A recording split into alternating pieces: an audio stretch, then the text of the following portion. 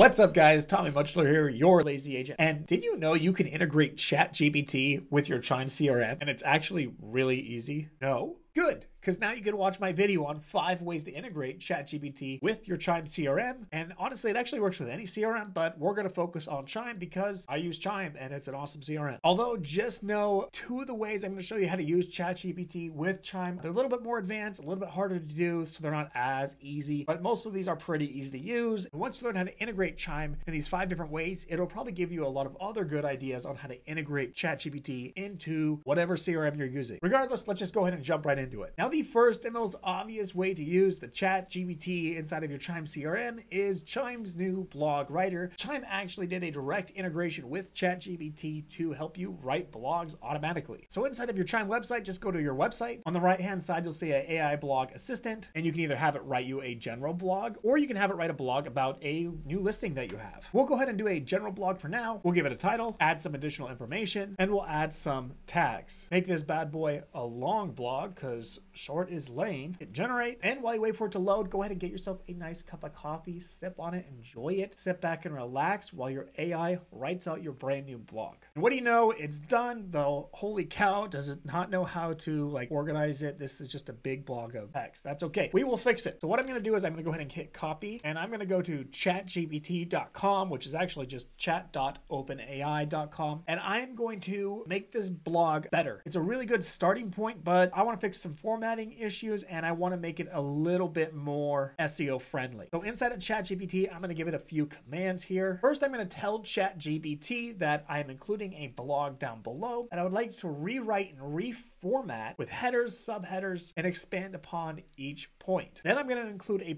prompt to help with SEO, where I'm going to tell ChatGPT to include backlinks or hyperlinks to any relevant content around the internet. This is just going to help with SEO stuff and include some links to other websites. Lastly, I'm going to tell it to optimize a little bit more around the keyword for Bellingham, Washington. Next, I'm going to add our blog and hit enter.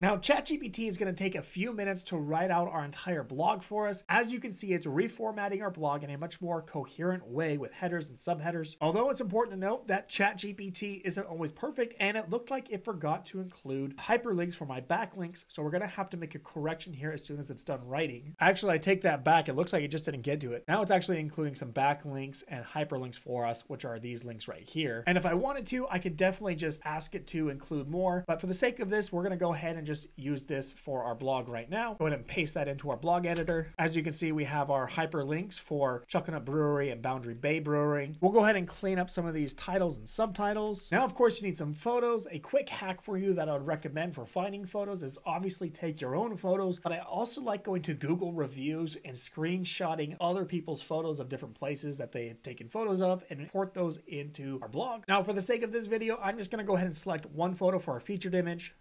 Hit add. We'll add it to a category. We'll do a living in Bellingham category. Now for SEO, again, we're going to use ChatGPT for some SEO stuff. Can you now give me 500 characters worth of metadata for this blog? Now it's going to give us some metadata for us to import into our blog. We'll get this. We'll wait for ChatGPT to finish writing for us. We'll go ahead and copy that, paste that into our meta keywords. Now we're going to go ahead and ask it to write us a meta description.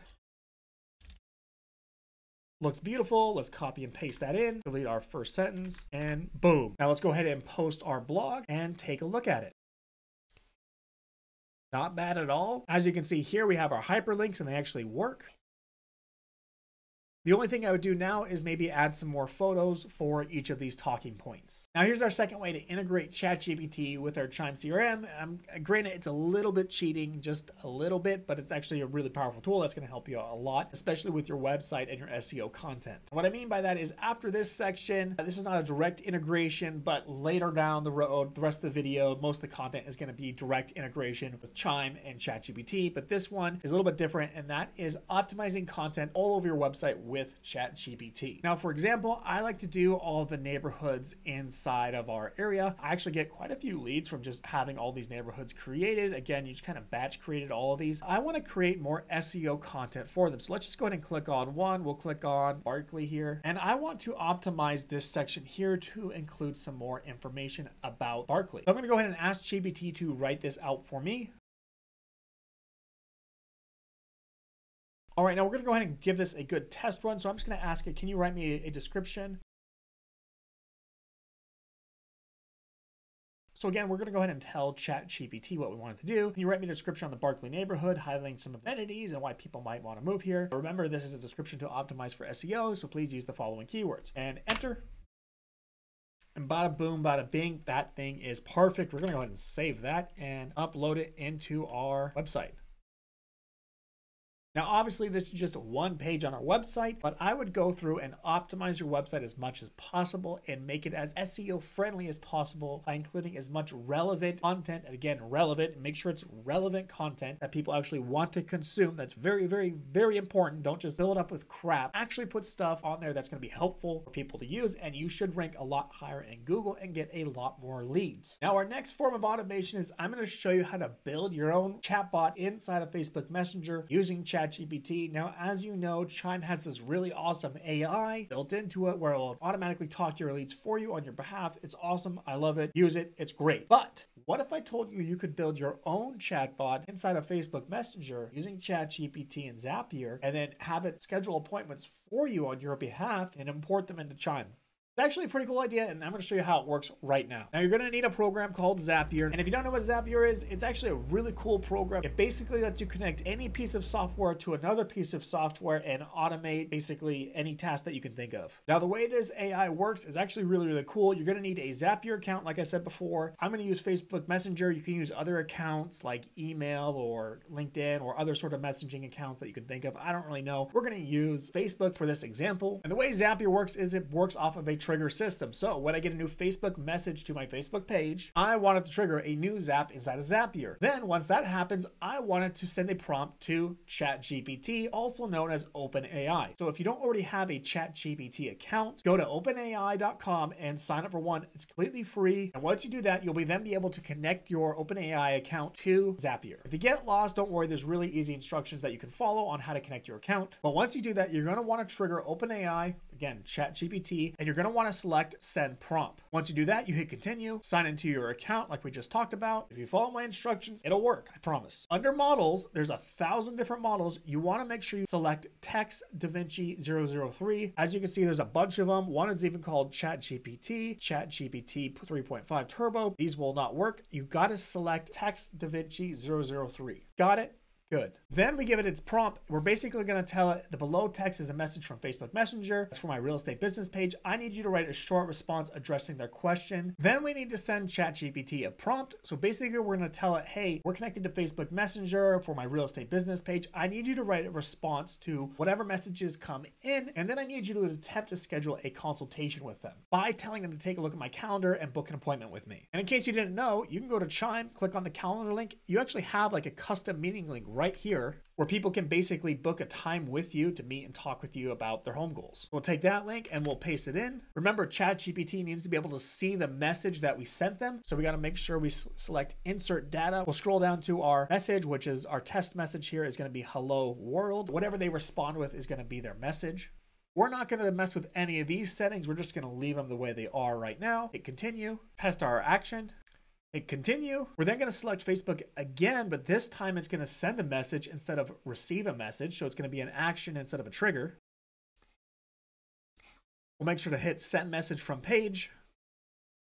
Select our account. Make sure we add our recipient's ID. So that's going to be from our first message. So insert data, select our message. Again, for insert data, we're going to select our ChatGPT prompt. Hit continue. Hit publish and turn on. All right, now we're going to go ahead and send ourselves a message and see how it works.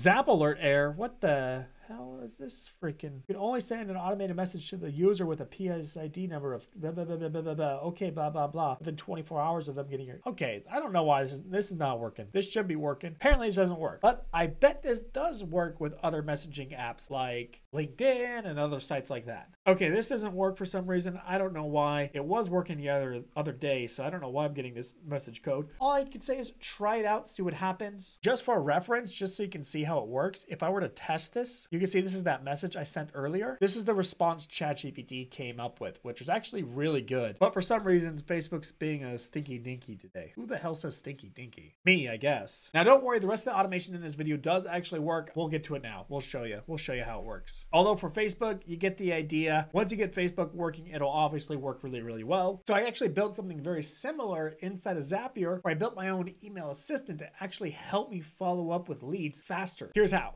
So again, for our trigger, we're going to have a new email from Gmail come in. Now, this is my main business account, so only leads ever email me at this email address. When they email me, I'm going to, of course, send that email to ChatGPT with this prompt. Now, again, make sure you select Text DaVinci 003. If you ever use ChatGPT in Zapier, always make sure you use Text DaVinci 003. But our prompt needed a lot more fine-tuning. I actually spent an entire day trying to tune this message so it worked perfectly, and this actually works really well, and this is what we got here. I basically told the AI that I'm building a Zapier automation where you are an email assistant. You are helping me come up with email responses for all of my leads. Important information for you to know is that I'm a realtor, and we first most importantly need to be focusing our attention on writing email responses that addresses our clients' questions. And whenever possible, I would like to schedule a home buyer consultation. I also told the AI to make sure it reads the entire email thread so it can be up to date on any previous conversations that we've had with that lead. And then I told the AI to be short, concise, and to the point. So it's not this big, weird, long, drawn-out response that wastes everybody's time. Because sometimes, like me, the AI rambles a little bit. Then when we're done, I actually have the AI send me with Zapier again, and then when it's done, I actually have it email me a copy of its response. Now, of course, you can actually build an automation where ChatGPT will respond and email them back for you, but I want to make sure I proofread those messages before it sends out. So now here is an email of ChatGPT in action where it actually worked. Just make sure when you have it email yourself, it's not the same email that you have it monitoring. Otherwise, it will start talking to itself and it will email you a lot. It'll have a full-on conversation with itself. It gets kind of crazy. But here is a response it had to a test lead that I got. I just told the lead that I'm interested in this property and I had some questions about the details of the home. It actually attempted to answer the questions about the home. It did get some information wrong. It's actually a 2-bedroom house with a 1-bath, so I don't know why it said that, and there's actually no garage, so it's just straight up lying right here. So you might want to change some of these details out. Again, this is why I don't want to fully automate this entire messaging system, but it did also try to schedule an appointment with the lead on my behalf. But for the most part, this is actually really cool and helps me respond to emails a lot faster because all I have to do now is copy this email and paste it and send it to the lead, which makes going through my inbox a lot faster than doing it the old-fashioned way. So again, if you wanted to build your own chatbot using email, you definitely could. Just be really careful that you're not sending out crazy messages to your leads. I'd also make sure you create your own dedicated email just for ChatGPT. If you were to build your own real estate bot similar to Chime's AI bot that texts leads, you can build your own, again, with Zapier and ChatGPT to email and try and convert leads. Just be really careful if you do, because ChatGPT can get information wrong, especially about houses. This is actually something I'm testing right now. I actually hope to have a video for you guys really soon once I get it up and running. So I'll keep you posted. Now, our next ChatGPT Chime custom integration that we're going to build here in a second is really, really awesome, and I can't wait to share with you. But before you do, I do want to tell you about a really awesome free course on how to use the Chime CRM to virtually never follow up again. Trust me, guys, I'm telling you, I have automated my entire follow-up process. Last year alone, I did $332,000 in GCI while only working part-time in real estate. And no, I don't have a real estate team at all. I actually did it all myself, but I did basically nothing to generate leads. I didn't waste time cold calling, generating leads, or virtually any time nurturing or following up with these leads. So if you want an in-depth course on how to use the Chime CRM and to learn how to never follow up again for free, check it out on my website, thelazyagent.com, or the link down in the description. Now, again, we're back to Zapier with some really crazy automation for ChatGPT that you're really going to like. This is absolutely crazy. It's been a game changer for me recently when it comes to meeting with clients and taking notes. And that is because I've been able to use ChatGPT to automatically take notes of all my meetings with all my clients. It then summarizes those notes, who the client is, what they're looking for in a home, tells me who they are, what type of people they are, what do they like, how many kids do they have, tells me about their family, who they are as people. It also tells me what they are looking for in a house, what's really, really important to them. And then it's going to give me a set of action steps for both me and my clients. And the way this is going to work is I do buyer and seller consultations, and I always do them over Google Meets or Zoom. Now, personally, I use Google Meets. I think Google Meets is better. It's free. It's awesome. Who doesn't like free? So if you use Google Meets or Zoom, it doesn't matter which software you use. They both work the same. I hit record on the meeting and I make sure I transcribe the meeting meeting. Really, really important. Transcribe your entire meeting. I then have a trigger inside of Zapier right here, where when a new document is found in a Google folder, which is going to be our Meets recording folder, so it's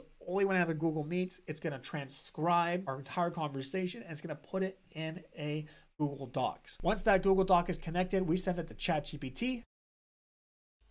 And again, Text DaVinci model 003. Make sure you select that model. I cannot stress that enough. I then tell it to do 3 things. Again, summarize who the buyers are, include their names, goals, activities, hobbies, lifestyle, important things like that. And then just summarize what they're looking for in a home, including price, location, timeline, features, and all the other important stuffs, along with action items. Then, of course, I include the raw plain text file. Basically, that's just the entire file conversation into our meeting link. That sends it to ChatGPT. And then, of course, I will then just email me a copy of those notes. Now, this is a really cool part. You can actually skip this part altogether. If you don't want to email yourself your copy, you just want to put these notes in Chime. This is how you do it. You have to make sure you have a Google Calendar event. And this is how you do it. Skip this section and you go to our next action is going to be find an event in Google Calendar. Now, again, when I do a buyer consultation, all these meetings get synced to my Google Calendar. Again, this does not matter if you're using a software like Chime's built-in Calendar link, or I personally use Calendly. I think Calendly is a really awesome software. It's free. Highly recommend it. Regardless, an event is going to be found inside of Google. And for our action step is we're looking for home buyer consultations that start today. And I don't have any consultations from today, but as you can see from a couple days ago, I had one. It actually found our consultation. And this is really important because we need to do this calendar event so we can find the client's email. I then use this tool called Formatted by Zapier to make sure I parse out the email out of this messaging. So I just have one email, not 2 emails. I then select create a lead in Chime. Now it's really important that you select create a lead instead of update a lead. Even if the lead's already in your CRM, you have to select create a lead. And that is because when you select create a lead